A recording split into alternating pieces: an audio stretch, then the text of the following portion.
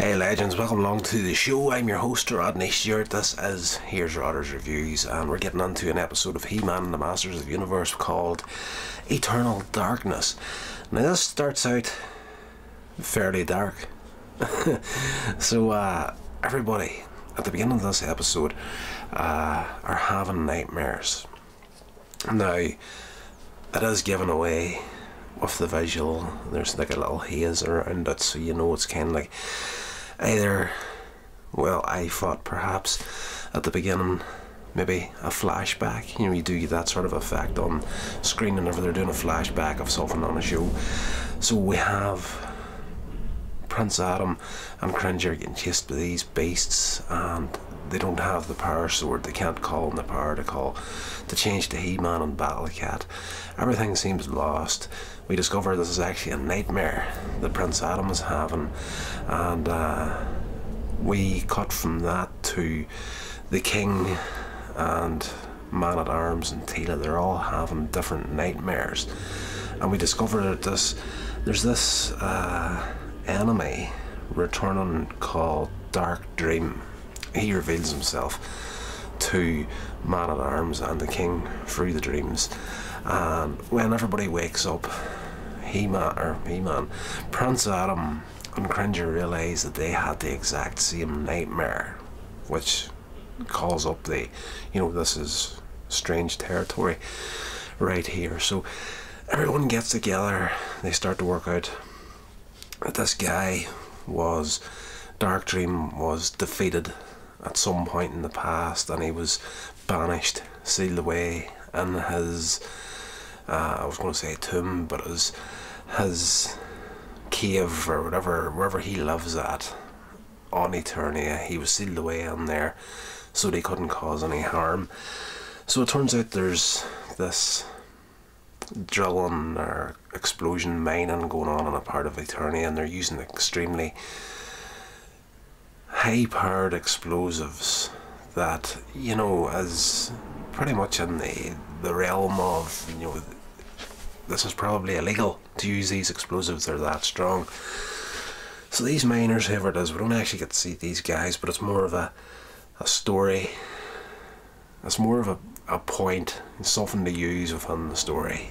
This is happening. This is an element that will come back later in the episode to try and defeat Dark Dream. But basically he has the help of Tavor and Evelyn to help him escape. Thing is, he can't come out in the daytime. He's one of these creatures that only survives in the dark, and if nighttime falls, his power will be stronger than ever. So he wants Evelyn and Tavor to use their magic to bring Eternia into complete darkness forever, essentially. But their power isn't strong enough to do that. Tavor his power, as Evelyn said, isn't strong enough on Eternia anymore. The sorceress made sure of that. So in the past, this guy had his ass handed to him by the sorceress. His powers were, you know, knocked down a few levels, and Evelyn can't do it with her powers, but combining with the power of Tavor, his power isn't as strong on Eternia, but he can manipulate things outside of the planet. So they decide they're going to create an eclipse of the sun. So they use their powers to move the moon across the path of the sun, creating darkness on Eternia for as long as this guy wants it to last. The only problem with that is he can't control the moon properly, and even though he's created an eclipse of the sun, the moon is now on a collision course with Eternia itself. So when darkness happens, Dark Dream escapes. He's going to go for Castle Grayskull. The sorceress, not knowing who or what has caused this, has transformed into Zor and left Grayskull. Stratos is there to help her. It's been a while since we've seen him on the show, but the two of them get captured. The problem is the heroes can't rescue the sorceress without revealing that she is indeed the eagle, Zor. That's a secret, just like He-Man, that they were told was never to be revealed. The problem with this whole scenario is the sorceress in the form of Zor cannot use her power.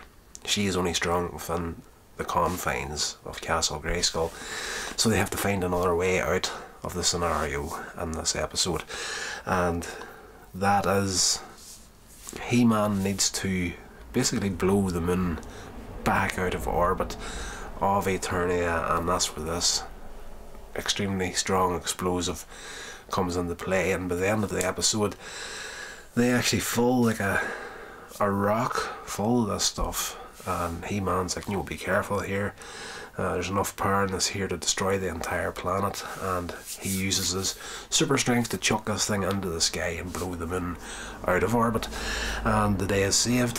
Of course the moon moves out of the path of the sun, daylight returns, and this destroys Dark Dream's power. He disappears along with his henchmen.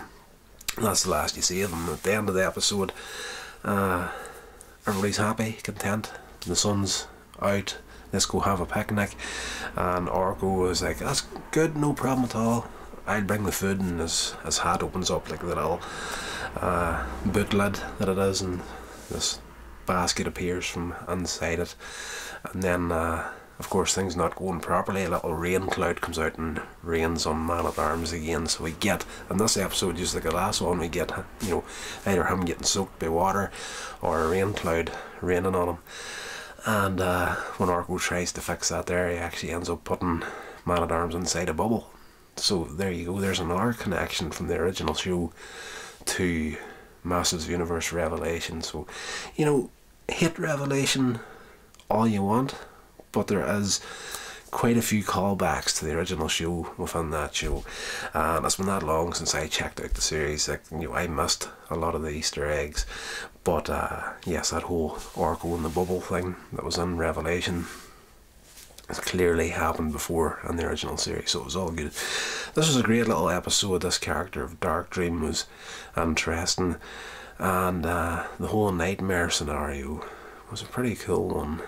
Fairly dark for this show, but again, that was the 80s, didn't shy away from a lot of stuff. So the PSA at the end of the episode was, Teela comes on, then she says, in this story I had a nightmare and it was scary and whatnot, and if you have nightmares, it's nothing to worry about, we all get them. It's no more real than any science fiction story or bedtime story or anything like that there, and if it is bothering you, talk to your mother or your father or a close friend, that'll make you feel better. So that was pretty much it for this episode. Very, very enjoyable.